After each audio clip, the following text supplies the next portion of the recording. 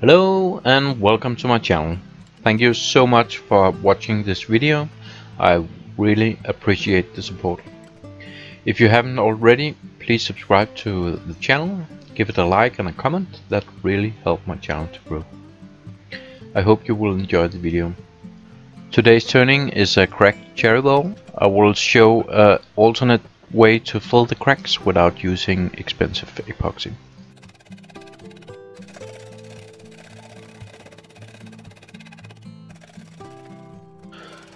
The bowl is rough turned around 2 months ago and it has been in the kiln and it's very dry. My moisture meter couldn't even measure any moisture in it, so maybe it's a little too dry, I don't know.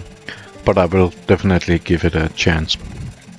The cherry wood is a crotch piece I have from a tree cut down last year, and the grain is running in all possible directions.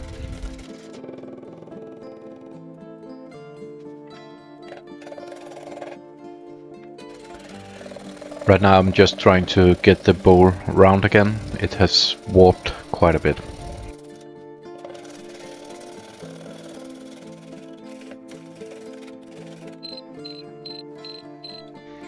Okay, you can see the cracks and the grain running in all directions. I decided to take down the edge a bit and then take some wood off inside of the bowl to get it more in balance.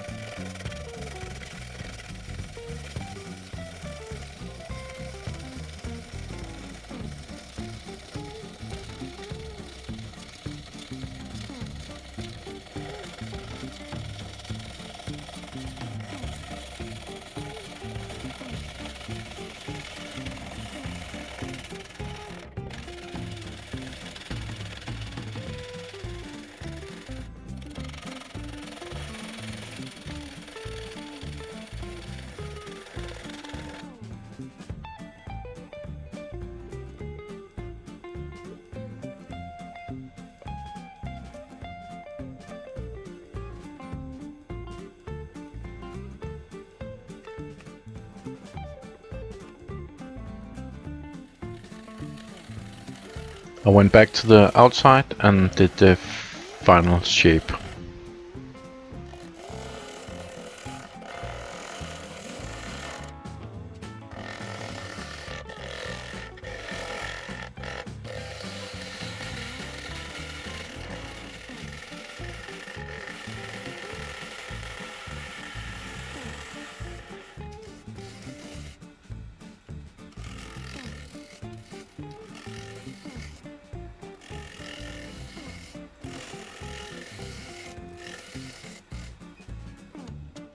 I almost put the hand on the bowl there.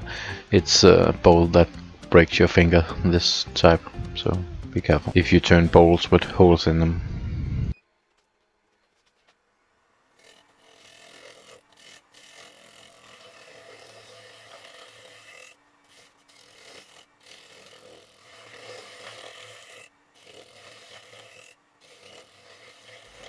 The final shear scraping, and then I'm done with the outside and going to the inside of the bowl.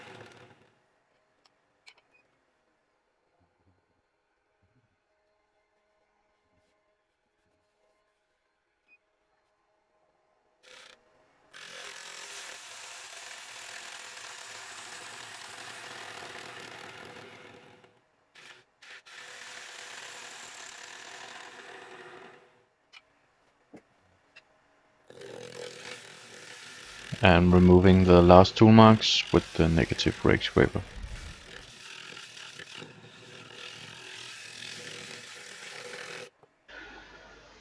It's time to get all the cracking faults. Some of the cracks, the large one you can see running straight to its bowl there, is running all the way through. And the way I fill them is using nail glitter powder I got from my daughter. She doesn't use it anymore, and I found it was very useful to use in bowls, and it gives a nice different look. When you use the glitter, you need to get as much of it down in the crack before applying the CA glue. The more you get down, the less you need to fiddle with it afterwards. And at the same time, you don't want to have a lot of extra glitter and CA outside of the wood, because it's getting very hard and it's very rough with the gouge. When you use the bowl gouge, you get maybe 2 run over before you need to sharpen again. It dulls the gouge very fast. What I do is I use a carbide cutter to begin with to take off the most of the mixture, and then do the final work with the bowl gouge. I use the CA accelerator, and that makes it possible to finish turn the bowl right after applying the mixture of glitter and CA.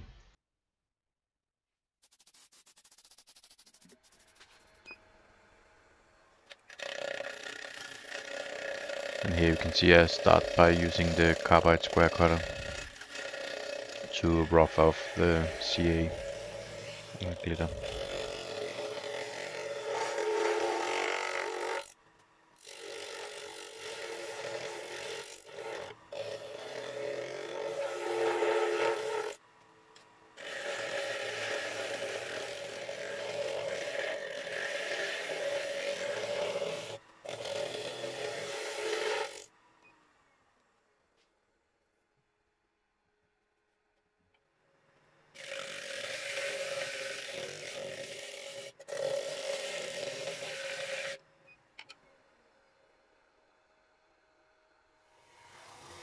At this stage, after applying the CA and glitter, it is the 5th or 6th time I have to sharpen the grout. But I think the end result is worth all the sharpening.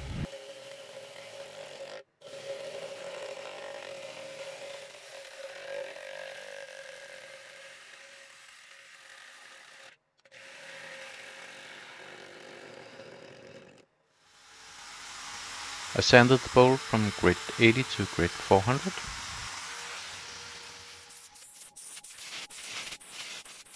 And to clean it off, I used denatured alcohol, and then I applied 2 coats of sanding sealant. I gave it a run with the abrasive paste, and at the end I gave it the Hampshire Sheen gloss finish wax. I've been asked a couple of times to show how I take off the tenon. I normally try and use the cold jaws, or I use a plate to just press on. But here it is. That is how I do it. Thank you very much for watching my video. I hope you enjoyed it. Please subscribe, like and hit the notification bell below, and please comment in the comment section. That greatly helps my channel to grow. Have a nice day and stay safe out there.